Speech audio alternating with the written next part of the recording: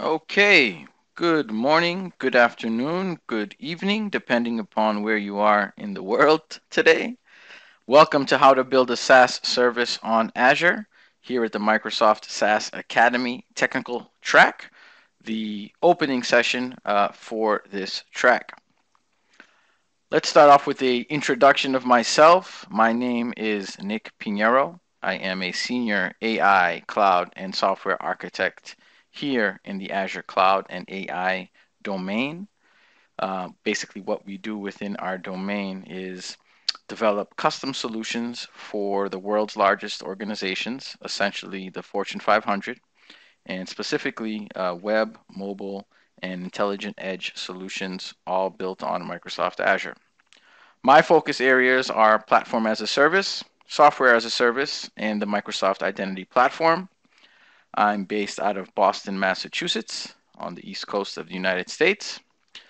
For my contact information, if there are any questions whatsoever that you have from this webinar, feel free to reach out to me via email. You can reach me at nick.pinheiro@microsoft.com. You can reach out to me via the contact form on my website at iamnickpinheiro.com. You can connect with me on LinkedIn, or feel free to subscribe to my mailing list for various resources, including blog posts, ebooks, among other resources that I do make available on an ongoing basis at onsubscriber.com/iamnickpinheiro.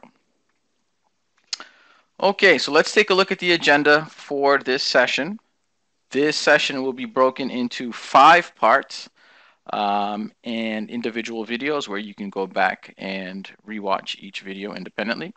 So in part 1, we'll review what the objectives are for the overall session. We'll take a look at a high-level overview of software as a service, and we'll dive into the many SaaS scenarios that currently exist. In part 2, we will dive into SaaS architectures and the various ways in which you can construct a SaaS solution. In part 3, we'll take a look at a sample solution that currently exists from our Azure SQL team, which is called the Wingtip Ticket SaaS solution. And then I'll also be introducing a new open source project today called the Azure SaaS Development Kit.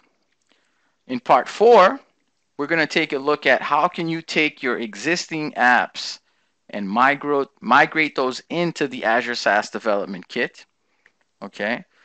We will refer to our cloud adoption framework in our Azure Architecture Center and the recommendations and patterns and practices revolving around your environments, right? Your dev, test, production environments, and the naming conventions that you'll want to use as you begin to roll out your SaaS solution. At that point, we'll start taking a look at the actual different components of the Azure SaaS Development Kit and focus specifically on onboarding. How do you onboard new customers and create new tenants within your SaaS service? In part 5, we'll talk about tenant resolution. Tenant resolution is a very, very important element of SaaS, and we'll look at the different options that are available to you. And then finally, we'll open up a live application that's currently in production, built off of the Azure SaaS Development Kit, and run a demo of it. And lastly, we'll look at all the references and resources that we have available that relate to SaaS across our many architecture centers, our product groups, and of course, the Azure SaaS Development Kit. So let's start off with just talking about 3 key objectives that we want to make sure are takeaways for you at the end of this session. First and foremost is to provide an overview of the various SaaS architectures that are available to support startups, ISVs, or enterprises. We'll dive down into what those are. One of the key objectives that we wanted to produce with this session is to consolidate the many Microsoft Azure SaaS resources that we have, again, from our many repositories of information, from the Azure Architecture Center, from docs.microsoft.com, from the various product groups, and then merge those all into a reference open source solution, which you can then clone and begin building immediately and deploy out into Microsoft Azure. And finally, demonstrate a production SaaS solution, as I mentioned, built using the Azure SaaS Development Kit, so you can see where it started and where it is today. Okay. So let's start off with an overview of software as a service. So as you may know, there are essentially 5 or 6 key pillars of the cloud that I like to begin each one of my talks touching upon. And those are compute, network, storage, security, and identity. Okay? And it's essentially those core computing pillars that the cloud in and of itself is built upon. And that powers additional layers of the cloud, such as infrastructure as a service, where you're able to spin up virtual machines, which then powers platform as a service, which is a managed layer of the cloud where you can provision new resources, such as an app service, which underneath the covers is an actual virtual machine. However, you are not responsible for managing that virtual machine in any which way, shape, or form. And then on top of that is software as a service. That is, how do you leverage the various resources that are available in platform as a service, combined with frameworks such as .NET, utilizing C# to create a SaaS solution that's a pay-as-you-go platform that you can then run as a revenue-generating solution on Azure. Okay? So again, as we touched upon, for SaaS scenarios, you essentially want to allow users to connect to and use cloud-based applications that you provide over the internet. Okay, you want them to be able to come in, get onboarded, and when we refer to onboarding, we mean enter the information that you need to be able to create them not just an account, but a tenant. Okay, and we'll discuss that more shortly. It's a complete software solution that you purchase or subscribe to on a pay-as-you-go basis from a cloud service provider. So one thing to note, for example, is if you're using Azure today, you're using one of the largest SaaS solutions that currently exist, right?